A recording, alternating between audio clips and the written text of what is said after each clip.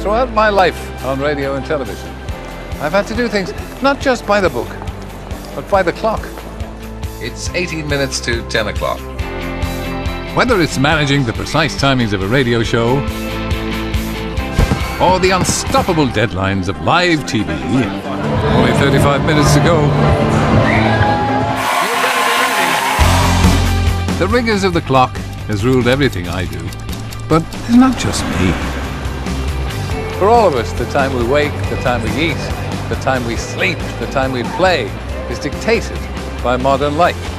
We all seem to be in such a rush, constantly running out of time. 1 in 5 of us now do shift work, all to provide everything 24/7 society demands, just to keep it ticking along. But odd as it may sound, there's another clock ticking. It's a biological clock, the human body clock. We ignore it at our peril.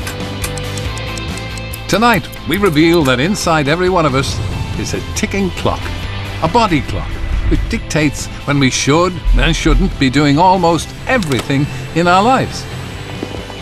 If you go to the gym early morning or late at night, you might need to think again. Have you ever wondered why alcohol affects you more at lunchtime? Understand the body clock, and you'll understand why. I found my vocation at last, pouring drinks. Now, incredibly, there's a best time for you to go to work, drive your car, and even go to the dentist. Want to know why? Well, stick with me, and you'll find out. This is the ultimate guide to the body clock.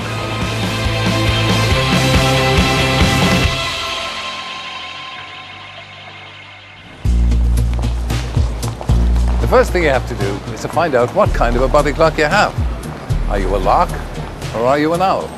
A little thing you can all do is to think about what time you like to get up in the morning rather than what time you have to get up.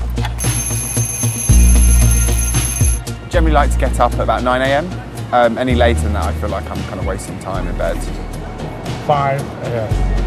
2, which I'm quite lazy. I actually don't feel human till about 10 o'clock. Most people instinctively know if they're a morning or a late night person.